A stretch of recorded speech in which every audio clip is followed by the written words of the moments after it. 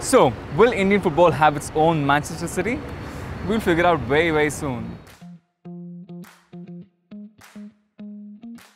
Hi, I'm Ankush Sharma. You're watching Superpower Football, the home of Indian football fans. Welcome to Half Volley. Let's get straight into VAR, aka very articulate review of the week.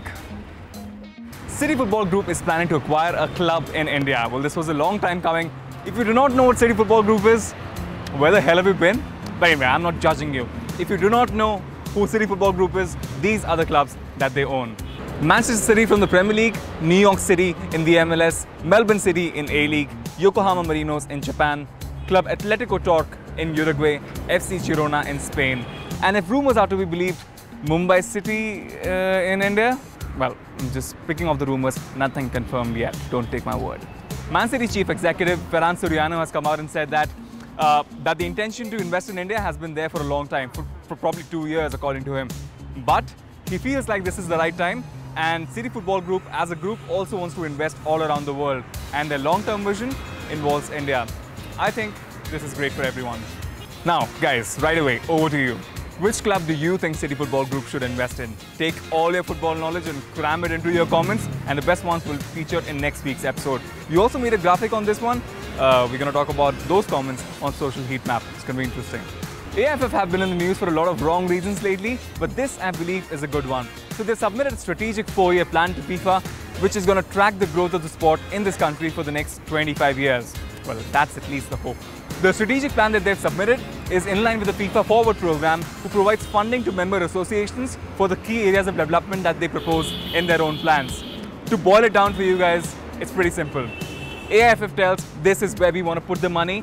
FIFA says, okay, sounds good, we're going to give you the money. So yeah, the plan needs to be spot on. So the 7 key points I was submitted in the plan are as follows. Competition-oriented development, pursue excellence, go local, infrastructure, broad basing of the game, more opportunities for women, and use of technology to fast-track growth. Right, so a lot of this might just go over the head. For example, pursue excellence. I mean, isn't that fairly obvious? Competition-oriented development, I think, is about the ISL and I-League. Infrastructure, again, the unspoken truth of Indian football, not up to the mark. Broad basing of the game, not really sure what that means. Maybe spreading the game across the states where the game hasn't really grown. More opportunities for women needs to happen in Indian football. We have done a good job with IWL, but let's keep going. Use of technology to fast-track growth. Again, something that needs to go with football development all across the world, just not India. Now, I know a lot of this sounds vague, and a lot of Indian football fans who've not been a fan of AIFF lately will bash them for this as well, but I think we should be a little patient. Maybe this will give us a good ISL I-League merger, an ideal league format. Maybe things will look bright at the end of all of this. India's Under-17 World Cup striker Aniket Jadhav is set to become the first Indian player to train in England as he joins the Blackburn Rovers Academy for a 3-month stint, joining from Jamshedpur FC. So, Aniket is going to turn 20 in July, so he's still a very, very young guy, so I'm really happy for him. How the move came through is a bit of a mystery, but then Venky's is an Indian company, they own Blackburn Rovers, maybe the Indian connect worked, some business connections, or maybe they actually saw real talent in Aniket. Still a bit of a mystery, but got to be happy for the young guy. He can make a lot of difference given the fact that he's a really pacey player up front, and we anyway haven't had great strikers for a really long time. So guys, over to you. Which Indian player do you want to see either sign or train for a European club? Leave it in the comments down below. You can use all your favoritism. It's all okay with me. Right guys, this section of the show is called Social Heat Map. This is where I take the best of your comments made on SPF. So last week I asked you about your ideal league system in India once ISL and I-League merges at the end of the season. So, a lot of really good comments on last week's episode. I'm going to take a few now. Rishabh Chakrabarti says, I have 2 things to say. Won't be a bad idea to give the national team job to Derek or Bibiano, that's an Indian coach, if Roca or Lopera is unavailable. He strongly supports a coach who has a philosophy and not a certain frame of mind, unlike British coaches.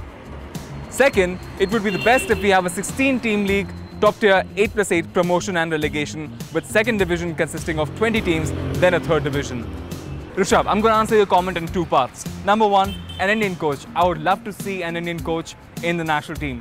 But as an assistant coach, not managing the main team. Second, 8+8 sounds good to me. My ideal scenario would be, since ISL clubs are still immune to relegation, let them be, add 6 more clubs from the I-League, just like you said, and still keep promotion relegation for the 2 bottom teams, which is just I-League teams. This one from Shashwat Talukdar is also pretty interesting.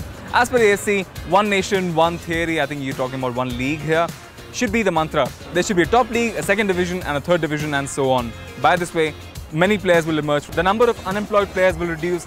ACA licensed coaches will increase maybe. The entry fee should be cut off for all the I-League clubs as they have served Indian football when there was no ISL. So Shashwat, I think your comment is pretty interesting and weirdly makes sense. But I don't know how the unemployment in players will go down because of the merger. It will happen or will not happen. I mean, the number of teams essentially still remains the same. There will have to be a big change in the system, an increase in the number of teams for the unemployment in players to at least go down a little. But the part that I did like is the franchisee fee. I-League clubs cannot pay the franchisee fee. It's too expensive. Maybe an East Bengal or a Mohun Bagan, even Mohun Bagan are struggling right now. So how can the likes of Aizawl FC and Shillong Lojong, who are anyway going out, be expected to pay a 15 crore or even more of a franchisee fee? I think that should be get rid of. So, like I said, we made a graphic post about Man City's investment in India, the potential investment in India, and you guys made a lot of comments on that one, and a few ones really caught my eye. This one from Siddhant Patni says, hope it's FC Pune City. They could definitely do with some Arab oil money. Banter, maybe you're a Mumbai fan, Siddhant, I'm not sure. But yeah, FC Pune City desperately need money right now, and no one better than Man City, or should I say City Football Group, to provide them with that money. But for City Football Group, is it the right decision? Maybe not so much. They probably will look for a team that has a strong fan base, has good football loyalty, and gives a good return on investment as well. FC Pune City, as of now, maybe not so much. This one from France Nicholas really impressed me. It would be awesome if they invested in Mohun Bagan. No offense, Mumbaikas, but I'm sorry to say, football lovers in Mumbai don't support their own club. I just don't see the point. Investing in KBFC would still make more sense because there are people who are interested in Indian football. France, perfect comment. Mohun Bagan is a club that absolutely deserves to be in the top tier of Indian football, absolutely deserves top-class investment because it's kept Indian football spirit alive for over a century now. So yeah, definitely Mohun Bagan for me. Kerala Blasters, not a bad shout at all. Again, like I said, great fan base that deserves good investment. Right, this section of the show is called Pseudo Pundit, where we feature the Indian football posts that impressed us the most. Good tongue twister, you should try it. This one from Sagar is really funny. Ranjit Bajaj has been flooded with many requests lately by East Bengal fans, but this one caught his attention. This fan says that if Minerva beats Chennai, he's going to name his baby boy after Ranjit Bajaj. Whew, that's some football love. So, just in case you guys do not know, you pretty much always do, but Chennai and East Bengal right now separate by exactly 1 point, and the games remaining in I-League is also exactly 1. So, if Minerva beat Chennai in their last game and East Bengal beat Gokulam in their last game, Minerva is ideally going to just hand over the trophy to East Bengal. So that is why this East Bengal fan wants to name his son after Ranjit Bajaj if this ideal case scenario for him happens. Only in Indian football. Next one is from SC Pune City. This one, well, in hindsight is very funny. So some publication posted an article spreading rumors that SC Pune City is going to release their foreign players for the upcoming Super Cup because of the obvious financial struggles that they're going through. And then FC Pune City tweeted replying, "This is to clarify that FC Pune City is not releasing any of its signed players and we shall be participating in the upcoming Hero Super Cup." So this is what it has come down to for FC Pune City. A club that probably signed the best foreign players this season. They are struggling really badly with some financial restrictions right now. Will the club even be in existence next season is a bit of a question. Now listen, personally, as you guys already know, I'm a pretty neutral guy when it comes to Indian football. I don't have a club that I support. But Pune is a place that has produced some of the best footballing talent. It is a proper footballing place in my opinion, and I would love to see a football club remain in a city like that. And FC Pune City, in my opinion, has done a fantastic job when it comes to developing young players, and also in terms of their operations, they're pretty solid.